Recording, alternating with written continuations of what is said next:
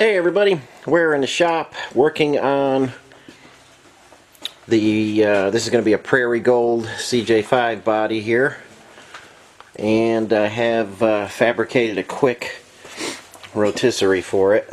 I shortened one and I've got it where I can work on it. The rear floor in this and the wheel houses,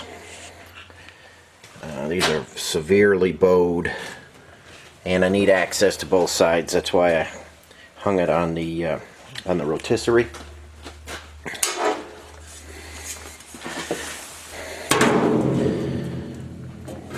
You can see how that's a whole finger space bowed down there. I think you can see how bad that's bowed down. So I'm going to be flipping it back and forth, working on it, getting the bows out of it. The rear floor is it's a mess. I mean, if you put paint on that, it'd be a disaster. But I've got a lot of metal work to do.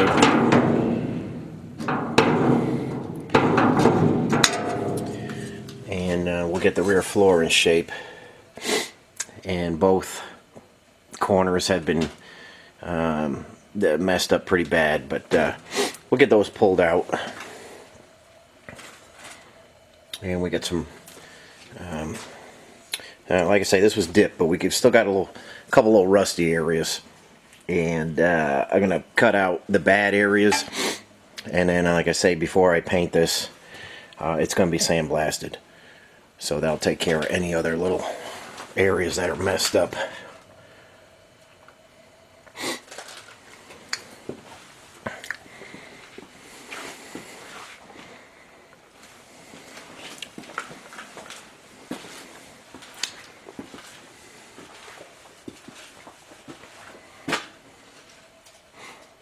So, not too bad. We're moving on it. I am working on that rear floor, trying to get the bulk of the bow out of it. It's going to need some shrinking. I'll take the shrinking disc to it. Same thing on that wheelhouse. And we'll just keep plugging away on it. So, it's getting to be the end of the year. And as usual, I've got a lot of people always hassling me. People don't like the way I do things, this and that and the other thing.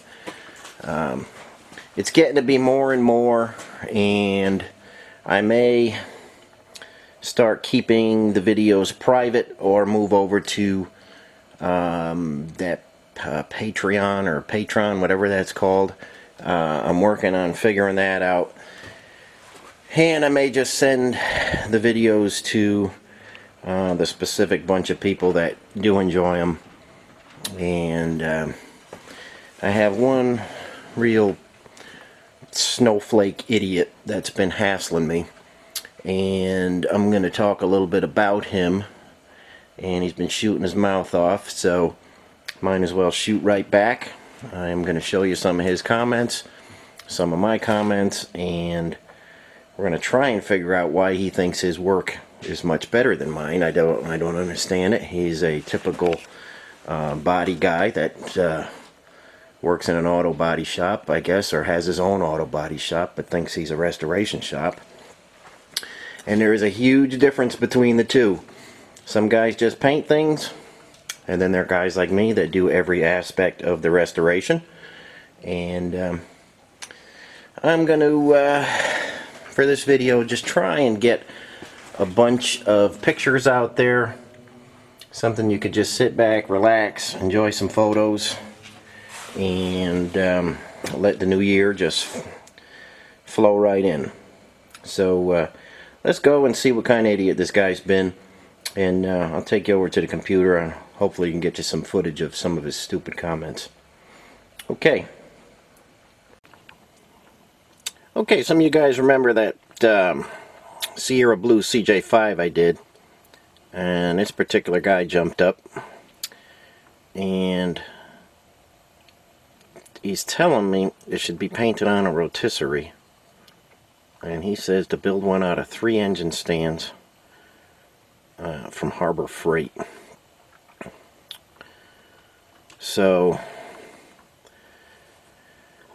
I don't ever like to paint on a rotisserie because the rotisserie is always in the way, and I think it's just a bad way to go, and that's not how I came about learning how to paint.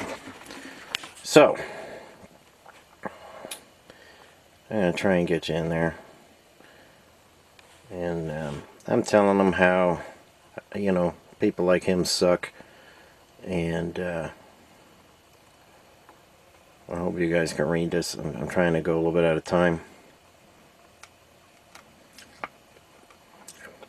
So, I asked him, I've got a Jeep ready to paint. I was going to pick him up, fly him in, whatever. I would pay him for the paint job. Pay him from time away from his regular job. I didn't realize he was a painter. Told him there was a rotisserie here that he could use. If it came out good, I'd give him a boatload of money. If not, he'd have to pay me to strip it down again.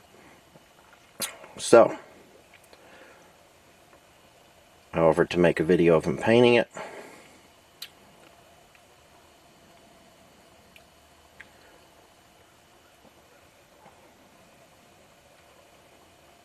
And as usual, this Matt Skanks here, he doesn't have a YouTube channel or anything, so couldn't see any of his work. But he does pop up. Let me try and get you in here. He does pop up and tells me to see this particular Edmund Angelis Automotive.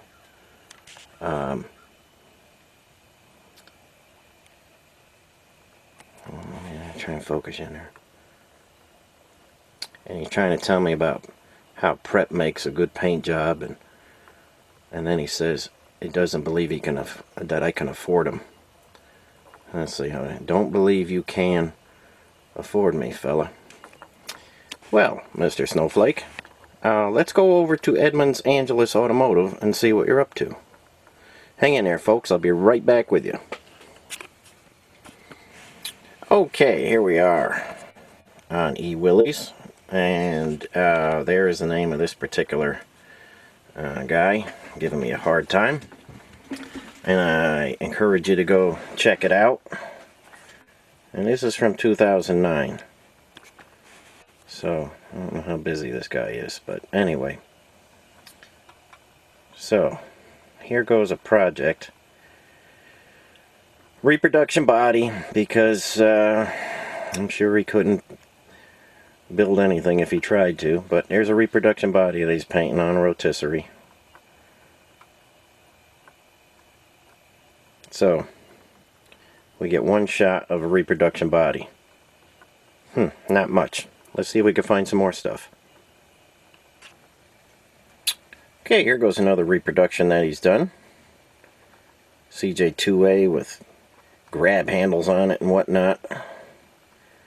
Looking kind of silly, but he feels okay about it, I guess. Again, no pictures of the before because it's a reproduction, so nothing too impressive there. Let's keep moving on, see if he can make some sense of why he's got such a big mouth. Alright, here we are. And there's this Harbor Freight rotisserie. And there's a couple pictures of some things he's doing. I don't know what that material is or what kind of product he's putting on there, that purple looking stuff. Okay, let's get to the shop. We got a cabinet. We got a chassis in there. Oh, looks like we got a nice table. Looks like he's making a pull on a frame there.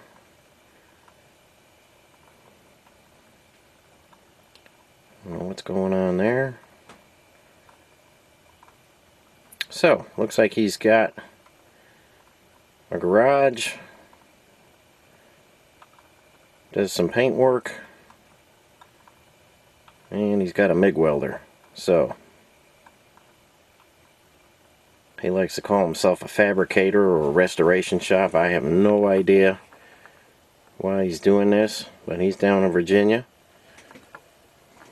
And okay, there's the shop. I imagine he's got to come in through the overhead door every day to get his ego and his big head through there. I don't think he could come through the main door, but he probably comes through that big overhead door just to get his big ego head through there. And then I don't know if he has room for any projects because his head and his mouth must be in the way. But anyway, this stuff is all from 2009, so he's still lurking out there looking for videos like mine to pick on. So like I say, I'm going to change things up in 2020.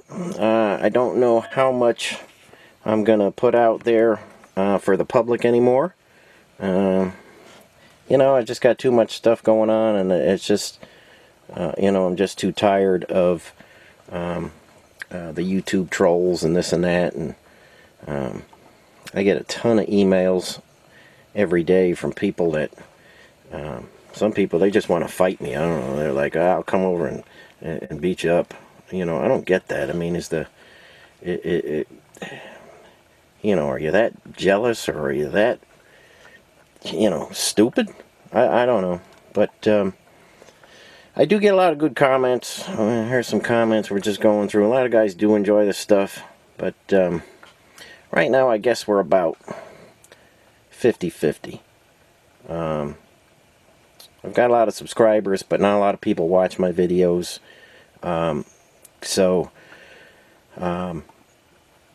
As you're watching this video, if you are a dedicated subscriber, let me know.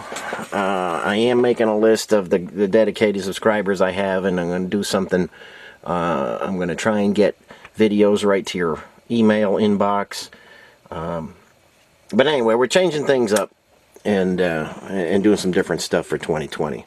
So, if you are one of my regular subscribers, contact me, let me know, so that I don't not get you the videos that are coming out.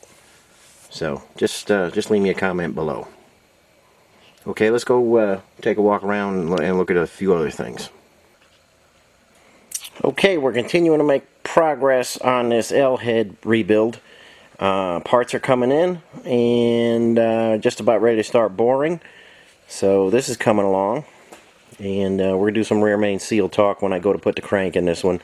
And I got to get the valve guides in, and we will be boring this later this week.